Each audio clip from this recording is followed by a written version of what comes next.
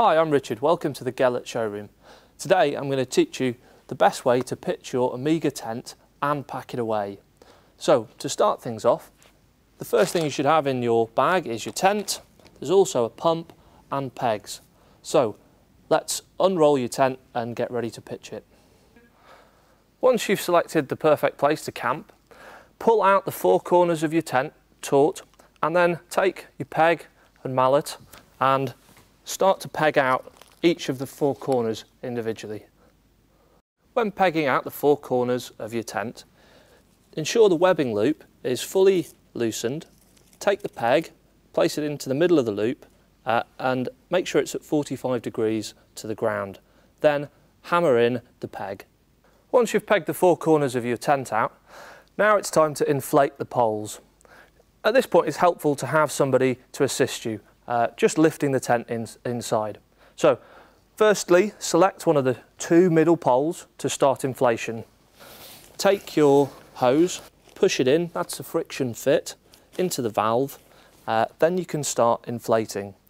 These poles are designed to be inflated up to a maximum of 5 psi, but anything from 3 through to 5 is acceptable. It's also good at this point to have a friend help you just by lifting the fabric weight inside for the first pole.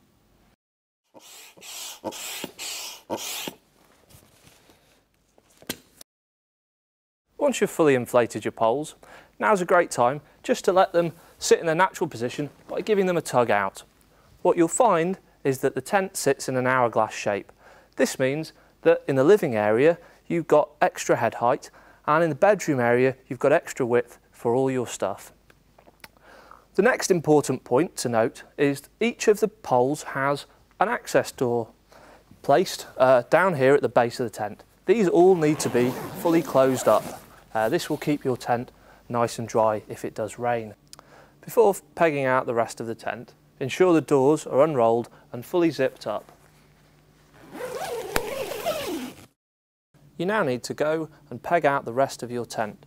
To do this, take the adjustable pegging points and loosen them fully off, like so. Then place the peg inside the loop at 45 degrees to the ground and hammer into place. Once the guy lines are pegged in, these can be adjusted by pulling the tensioner towards the tent, like so. Then you need to tighten the adjustable pegging points around the base of the tent. Once you've finished pegging out your tent and the guy lines, it's fully ready for you to enjoy your camping holiday.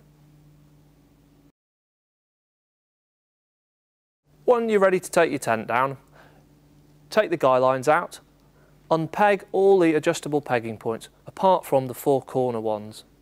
Then you need to start deflating the poles from one end of the tent. So choose your end and go to the access door down here. If you unzip this, you can gain access to the valve which will deflate the tent.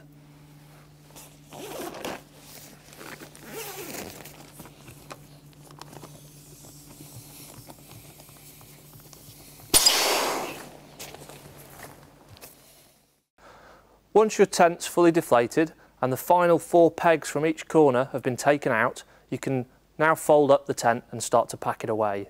To do this, take the corners from either end with a helper and pull them into the middle.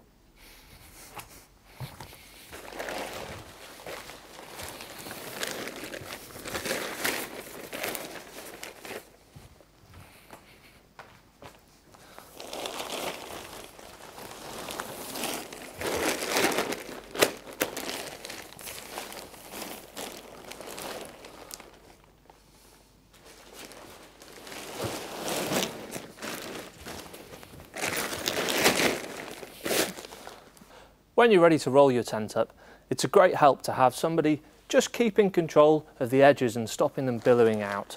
So take the ends of the tent in two hands and start rolling, keeping them very tight as you do so.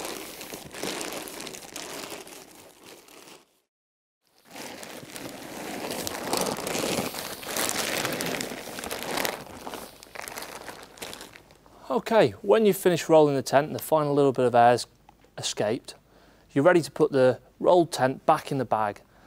Then place the pumps and the pegs on top and you're all done.